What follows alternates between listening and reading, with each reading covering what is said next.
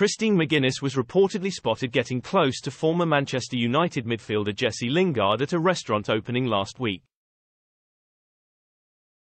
The former The Real Housewives of Cheshire star was attending the opening of an Asian seafood venue Sexy Fish in Manchester when the encounter happened. Christine, 35, looked stunning in a plunging leather-look Basque-style top and wraparound cream micro miniskirt which she teamed with strappy stilettos, and it appears that her striking outfit caught the eye of Jesse, 30, at the event.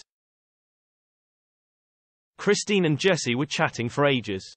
It is clear Jesse took a shine to Christine and they look pretty close, a source told The Sun. Express.co.uk has contacted representatives for Christine McGuinness and Jesse Lingard for comment. Jesse has seemingly been single since splitting from girlfriend Jenna Froomes in 2018.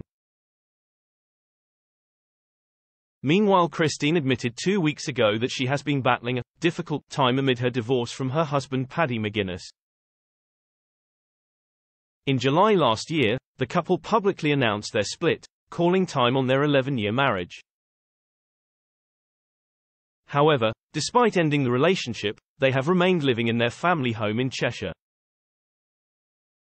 Christine, 35, admitted in an interview that her mother has been her rock since the split. She told the Mirror, "I am obviously going through a difficult divorce right now, things are hard, but I will always continue to smile, and the reason is because I am my mother's daughter, she has instilled that in me. She has been my rock and is a huge inspiration to me. Experience the Express like never before, advert-free experience without interruptions. Rocket fast speedy loading pages. Exclusive unlimited access to all our content. Start 30-day free trial." The couple have 3 children, twins Penelope and Leo, 10, and Felicity, 7. All of the children have autism.